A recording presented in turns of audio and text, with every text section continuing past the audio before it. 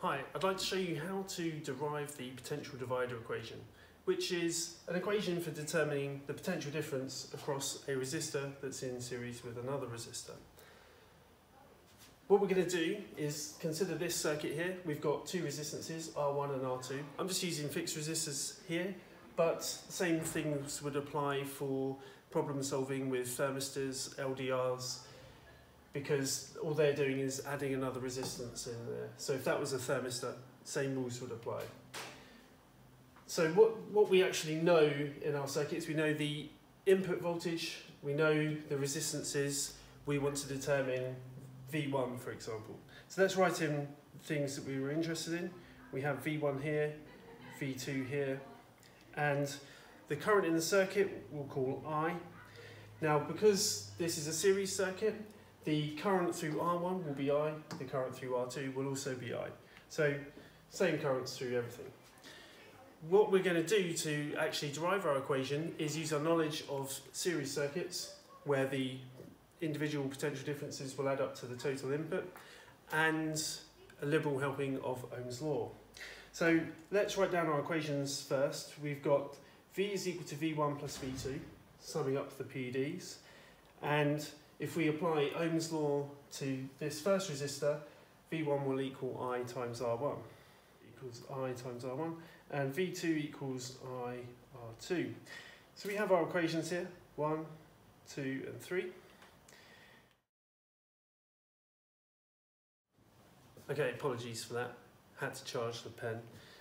So what we're going to do first is we're going to take this equation as a base and substitute for V1 and V2 into it. So V equals V1 plus V2, which is equal to I R1 plus I R2. So I made those two substitutions there into V1 and V2.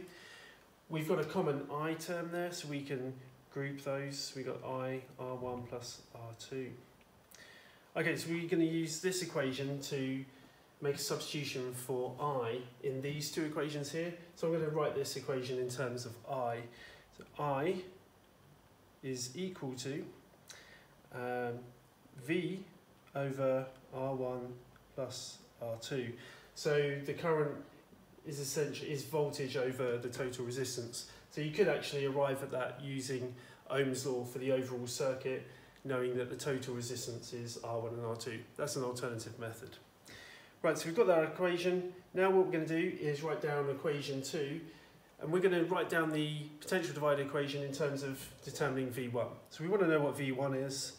V1 equals I times R1, and since we have this expression for I, we'll substitute that in here.